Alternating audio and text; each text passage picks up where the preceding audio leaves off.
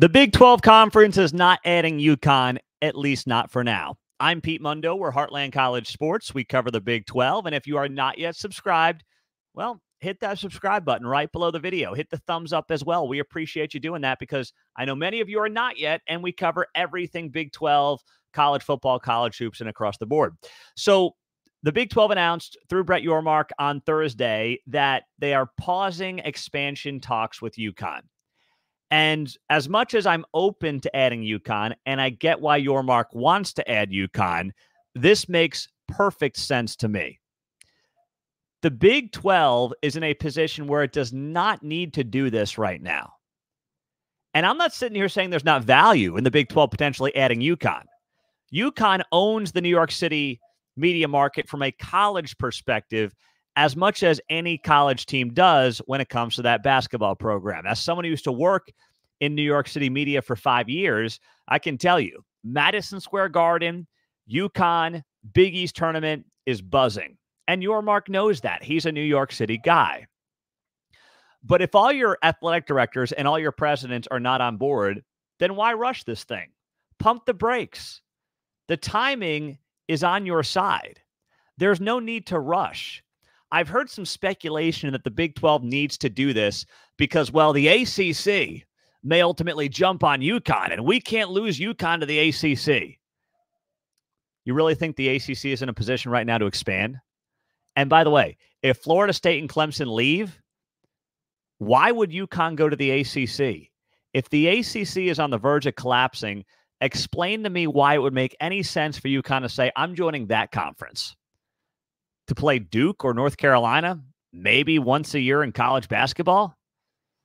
At that point, if the ACC were to collapse, the Big 12 would be primed to potentially add UConn and add anybody else in the ACC that they wanted. Once again, if that day did come where Florida State and Clemson got their way out with their lawsuits.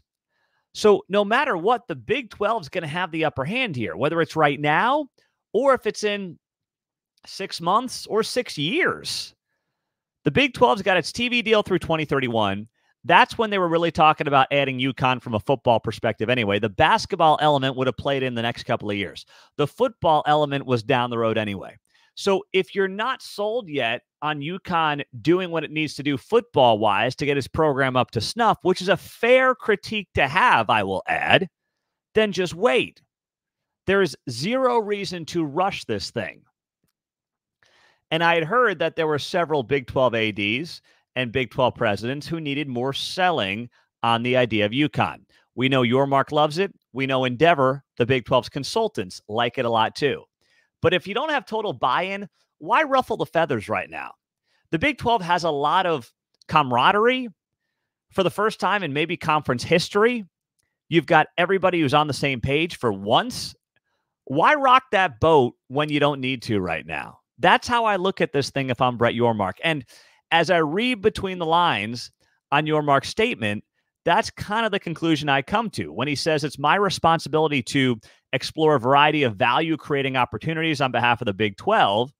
He says we've jointly decided to pause our conversations with UConn at this time. We'll instead focus our attention and resources to ushering in this new era of college athletics. Okay.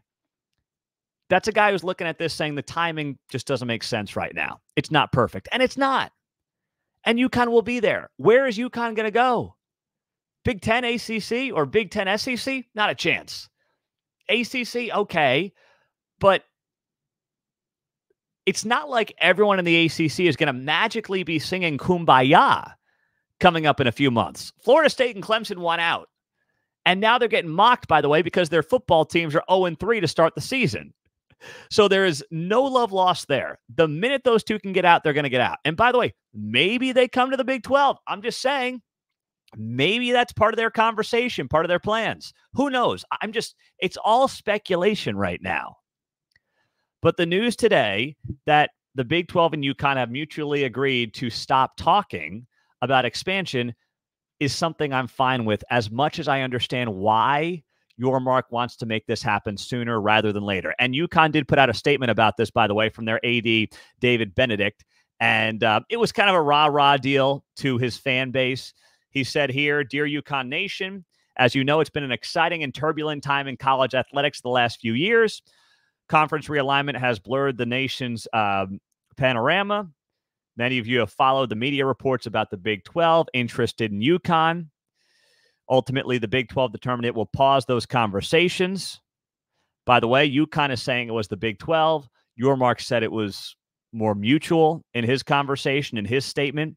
He said, we jointly decided to pause our conversation." So maybe not everybody on the same page there in terms of why these conversations stopped, but it's notable. And in the end, UConn is going to obviously hype up its program. He goes on to say in this letter, "Let's celebrate who we are, be proud of our greatness. We're going to push forward, stay grounded in what drives us, and demonstrate our ability to be highly successful in every one of our 21 varsity sports." Okay, that's cool. This is not done. These two sides are going to keep talking. The conversations will continue. And whether it's at the end of football season, whether it's next summer, whether it's years down the road, we know what Yormark wants to do. The question is, how does UConn fit into the broader puzzle of the future of the Big 12 and the future of big-time college sports? I'm Pete Mundo. Thanks for being here. Hit that subscribe button on the channel. We have a lot more content coming your way. I've got picks for Week 2 games coming up as well. We'll talk to you soon on Heartland College Sports.